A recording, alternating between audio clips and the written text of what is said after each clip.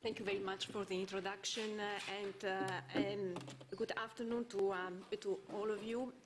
A great thanks to ERA for the opportunity to present a practical insight into the data protection impact assessment concept. You will hear me abbreviating the term to DPIA or DPIA. So there are several acronyms used, such as PIA, Privacy Impact Assessment. This is actually the acronym that used to be quite a lot employed in the US and Canada. So countries, as mentioned, that were the pioneers of this concept and the implementation of DPIAs before the process has been introduced to Europe. So as said and promised a practical insight, I will really bypass the theoretical explanations about what the DPIA is about, trying a little bit to point out what I see as the most important for you to retain from this session today. Some practical steps about how to design a data protection impact assessment properly. This is a need in your organization too. So checklists, are you going to find back in this presentation now the checklists? Probably not, given there are examples, but I'll explain why I don't see the place of checklists in this type of discussions here. And then I will end with some conclusions. Yes, the presentation will be distributed, so it will be available on the site, I believe, correct? So you will not find it now in the folder, but of course I'm happy to answer questions and you will have it afterwards available online.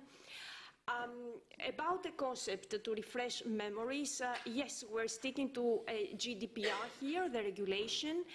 Just to say, because I notice that there are some EU officials here, that in the new regulation on personal data protection, 1725 of the European institutions, so the regulatory act which really now sets out the framework of protection of personal data when these are employed, are used, are processed by the European institutions and agencies. So this regulation also stipulates now the obligation of the conduct of DPIAs. So having these two regulations in mind, first, I think to note is that there is no definition of the DPIA given in any of the text. In the GDPR, it is set out as an obligation on the data controller. And when does this obligation start? When we are, as a company and organization, in the process of introducing a type of processing, and in particular a new technology, for instance, a new application, a CRM system, an SAP tool, a new operation or set of operations that may have they may entail a high risk and may, for this reason, have an impact on the rights and freedoms of the data subjects. So in this case, it is an obligation for the data controller to conduct the DPIA. In guidelines that followed the regulation, for instance, in the CNIL guideline, we have a quite more sharp definition of the DPIA, where it is characterized as a process designed to describe the processing, to assess the necessity and proportionality of a processing operation, and to help manage the risks. Similar definitions you will find in more or less all the guidelines that are now at our disposal through our regulatory bodies in your countries. Some common denominator functional requirements, common requirements of a DPIA based on these rules are the following. First of all, the DPIA is not mandatory in all cases. So this is something that we have to keep in mind. In the very beginning of the entry to force of the regulation, there was a quite big misunderstanding in many organizations that they had really to start developing DPIAs for all and every kind of processing activities, which is, of course, a huge burden, but also not a necessity in terms of risk. On the other hand, if the processing operation is qualified as of high risk, you need to be also careful, because already in Article 35 of GDPR, we have some indicative cases in which the DPIA becomes mandatory. We heard this morning that national data protection authorities can also enlarge this category. For instance, when there is a processing of sensitive personal data on a larger scale, or when there is a regular and systematic monitoring of the behavior of persons, profiling, then this type of operations, yes, are subject to the DPIA, but each national authority has the possibility to include other cases in their national law. The cases, even if they are drawn up and included in the lists of mandatory DPIAs of the authorities, you need to take into account that these are indicative. It doesn't mean that only those operations are subject to DPIA. It is actually to the organizations afterwards, through a procedure I'll try to explain afterwards, to understand to what extent probably, yes, the data processing operation that they have, the concerned, is not really, cannot refer in any of these mandatory cases that are listed in the regulators' lists, mandatory lists of DPIA, but however, they can be subject to DPIA. So consider all these mandatory lists of national authorities as really indicative. Ideally, as I said, the processing operation that the DPIA has to be carried out prior to the introduction of the data processing operation or of the system. This is, of course, the ideal situation. Many times we see that at the same time when the first feasibility study of a project finishes within an organization, at this time they also initiate the data protection impact assessment. It can be applied, the DPIA, only on one data processing operation, but it may also be applied on a set of operations. Example, we have, for instance, Infrabel, or another transportation operator, railway operator, and they decide to deploy the same system of video surveillance in all the railway stations. It may not be necessary to really carry out hundreds of DPIAs, but only concentrate on one representative DPIA and have it afterwards considered for all the railway stations. So this is an example that is given already in the guideline of the European Data Protection Board. Take into account that the scope of the DPIA, as well as the number, as I mentioned before, is flexible.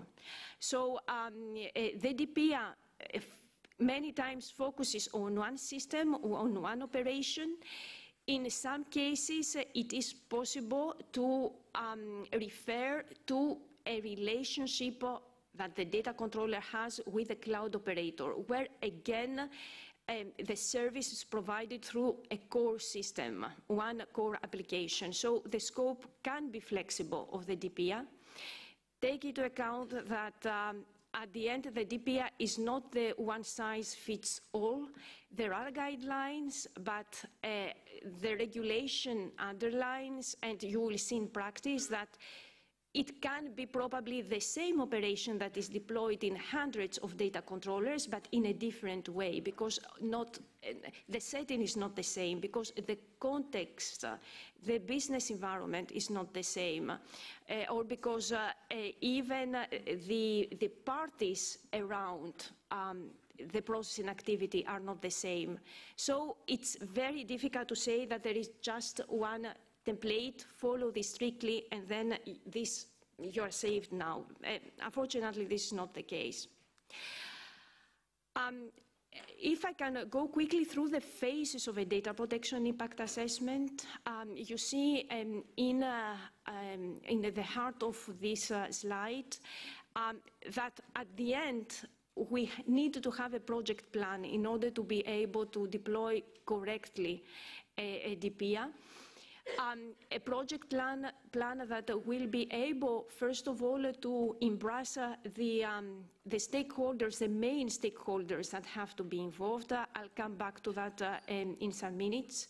Facts. So to know, first of all, about what we ask a DPIA. We have heard, and I'm sure that many of you privacy specialists as well, you have heard also propositions, suggestions from your clients saying that, okay, can you probably issue a DPIA for my organization? I mean, no, it's not really possible. Normally, the DPIA should really be on and relevant to a specific data processing activity within a very specific setting. And then you have, of course, a quite, I would say, a detailed evaluation phase that you need to demonstrate. So you need really to document in the DPIA. If I can a little bit comment on the wider cycle along this, the blue heart there, starting from the very top on my left, description of processing. Needless that an organization starts a DPIA if they don't know their system. The DPIA, on the other hand, so starting this process will help them to understand better the specific processing activity. What type of elements do you need to capture under this description of processing? What is the system about? What types of data are we talking about should be covered by or covered and affected by the processing activity? Are there data flows, very important, flows to which type of organizations, internally only or also external to organizations? And if external to the organizations employing the DPIA, are they, for instance, third parties such as authorities, regulatory authorities, or other type of parties? I'll come back to that later. Once the description is there, then, of course, another area to look into is what is the legal basis of your processing. You need to, and the DPIA actually refers to, has to denote the legal basis. To this, we do not have a lot of solutions there. We have really to go through a legal analysis, be able to map the processing activities to the legal grounds that are provided in the regulation. We have to check whether legitimate interest could be a basis, and if yes, then this has to be really documented. So we need to have a justification about what this legitimate interest is and to document it clearly in the DPIA. Then another big chapter of the DPIA, especially because this is pointed out in the article as such, is the proportionality and necessity analysis. And it is very important to get into this exercise through the DPIA and ask the question to the stakeholders, so to the persons who are going to use a system, the persons who are going to use the data affected by the processing, to say, okay, could the purpose probably be satisfied by other means, by probably another set of controls or that can be in place? So proportionality and necessity, and even to ask the question, is this type of processing operation as is made through the tool really necessary? For instance, is it really necessary to go through a regular day after day monitoring of our employees? How do you justify this in your DPIA? These are questions that should be found, so we need to indicate these questions in the DPIA, but also answer those. Legal analysis, that's very important, and this is one of the reasons why the checklist cannot work, at least not to 100%. It's not just the conditions, requirements of the regulation of the GDPR or of the EU regulation that you will have in the DPIA. The legal analysis will take into account even the sectoral law. Starting, let's say that we have now to perform a DPIA in Belgium, you will take into account the GDPR. Immediately after that, there are some provisions of the implementing decree of the GDPR in Belgium, so you need to take this legal act into account. Then there is sectorial law. It can be healthcare law, it can be telecommunications law, it can be media law, many other rules that at the end may have to also be included, encompassed in the scope of the DPIA. So we have to look at those. Why is this important? Because based on these requirements, we will identify threat scenarios that are specific to the operation. If we talk, and you have seen probably some DPIAs and guidelines that have been issued even before the GDPR, for instance, on smart meters. This is a very specific, as you know, in the energy sector, a very specific application through which your consumption is going to be calculated, but through systems that are, at the end will analyze data about even your daily consumption, but taking into account your habits in the habits in the household, and at the end, they derive in the processing of personal information. If you follow the smart grid questions of the DPIA, for a DPIA that you are going to do in the banking sector, you can understand that the threat scenarios are very different. And this goes to the layer we have after that, the risk analysis and assessment. In order to be able to identify, analyze the risk, you have really to be able to think about cases. It can be hypothetical cases, realistic or highly likely to happen cases where that finally reveal a risk for the data subjects. And this is, so the design of the risk scenarios or threat scenarios is, I believe, the most difficult part of the data protection impact assessment.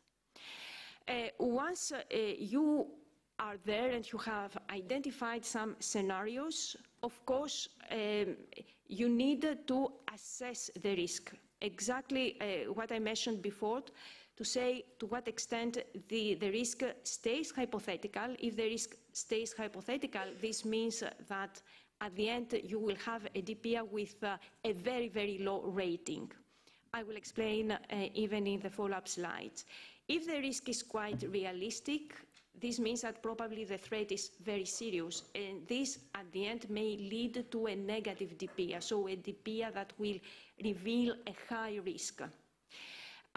Once the risk analysis is done, then you have to check the measures that you have internally currently in the organization, and this is what we call the rating of the current risk. So at the end, the DPIA will also include description about the technological measures, the safeguards, the policies, the procedures, the documentation you have in place, and basically any kind of measures that can help diminish the risk at the current situation, as it is currently the situation in the company.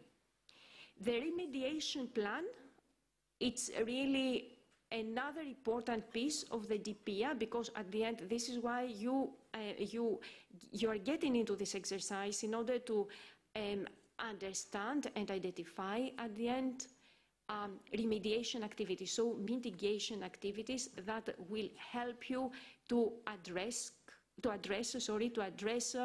efficiently the risk, to diminish the risk if possible. Designing a DPIA in practice. I can tell you that this is probably the day after scenario, after the entry to force of the GDPR.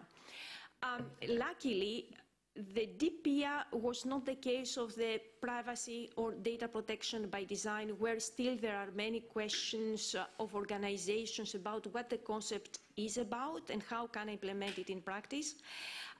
We saw companies that I could probably compare to this small man running with the phone around, trying to call either the authority or stakeholders, other services in his organization to find out what he had to do. But I can say that in the DPIA case, we were a little bit luckier in the sense that there were already some good paradigms, examples from authorities with very practical advice on how you have to conduct a PIA, especially privacy impact assessment. At that time, for instance, the UK regulator, the CNIL as well, if not the Canadian authority, they had examples even well before the GDPR. And this means, and at the end, businesses were a bit prepared to get into this exercise. Where the panic was still quite, I would say, obvious, even the 26th of May, okay, the DPIA is there, more or less. We have the tools to make it in our organization, but which are the processes exactly we need to focus on? This was the point of uncertainty with the organizations, and this is why most of them, they started, as I said, this mass of DPIA examinations. They started just repeating the DPIA exercise in all systems without any approach, which is exactly, which was exactly the missing piece. So the piece that they couldn't find there is how to make and organize my DPIA project that at the end is translating a DPIA strategy. It is not so difficult at the end if we follow a helicopter view and if we take into account three basic phases. First phase is the threshold assessment. Already by having a set of questions that at the end will help you identify which are the processes and activities being really of high risk, because these are activities or these are processes and operations that are included in the mandatory list of the DPIAs. By making this threshold stage and conducting this, you can I would say eliminate some of the cases of having of whether or not I need to go to a DPIA, to a more detailed analysis. So the threshold assessment is the first stage. The second stage is really once you know at the end that, yes, I went through the threshold questions, but it seems that then there is a high risk and I need to get deeper into the assessment and the measuring of the risk. you have the core of the DPIA that I would characterize, qualify as a DPIA analysis. And then when you are at this stage, you have to look around and find other tools within the organization that will help you facilitate the task, the DPIA conduct, which can be leveraging from existing tools that you have already started, for example, the ROPAS, other privacy compliance assessments, maturity assessments. Why? Because many of the questions that you are going to ask afterwards to the stakeholders in order to understand how they process their data are really questions that you have probably already asked during a maturity assessment exercise within your company. And now, of course, it is the question of how to format the DPIA. For the moment, we are used to working a lot still with Excel documents. Probably it is the case with the organizations where you're working with. There are, however, also automated tools that may help in the systematization of DPIAs and building a strategy. So organize your DPIA project. It's really very important, especially in order to organize yourselves through these practical steps. You see that the slide encompasses the phases from planning to scope up to remediation.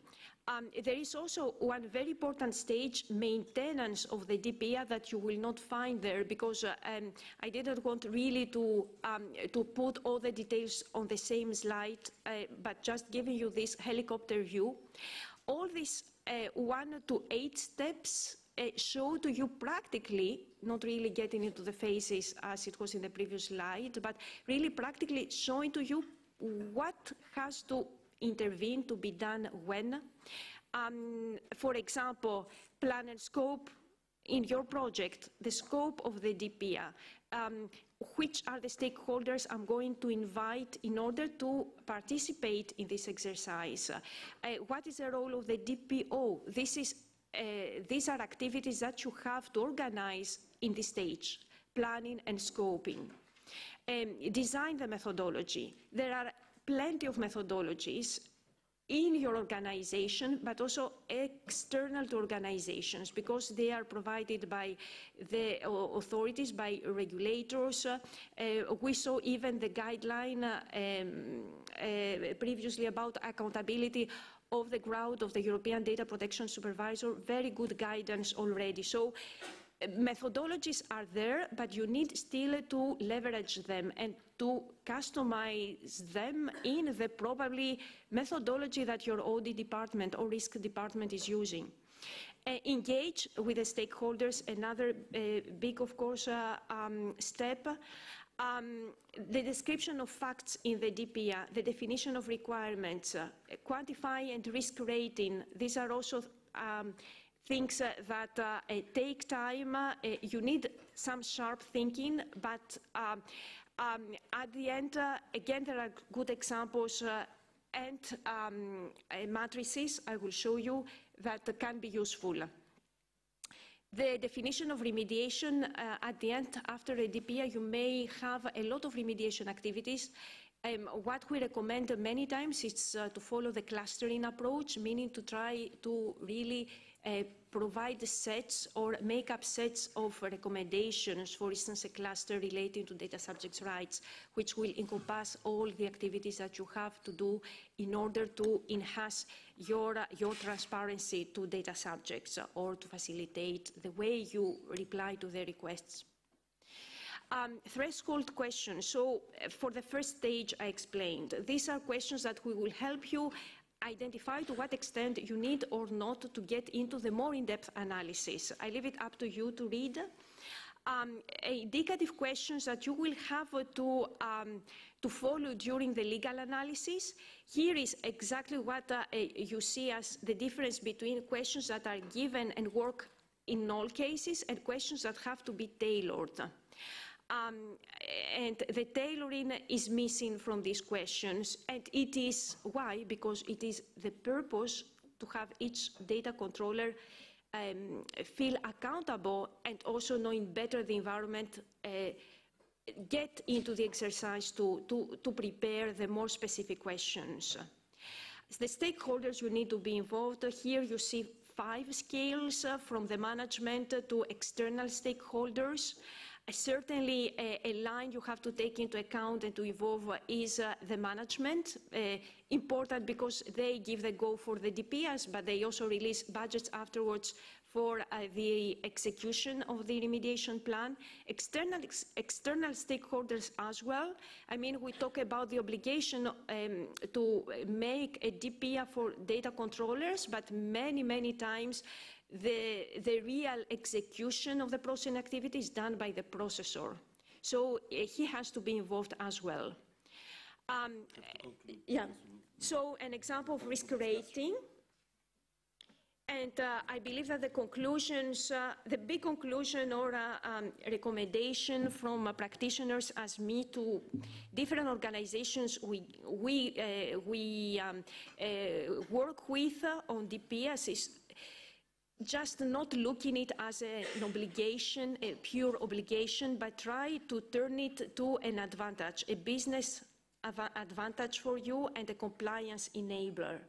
In the sense that, first of all, if you are organized the DPIA correctly, it can serve for you as a very nice, valuable tool to manage your data and even to document appropriately the risks. So it is certainly an added value. A DPIA is certainly an added value to your organization internally, but also to external players and, more importantly, the regulator, to show that you have identified risks and you can manage them. So that's it, and I'm here for more questions if necessary. Okay.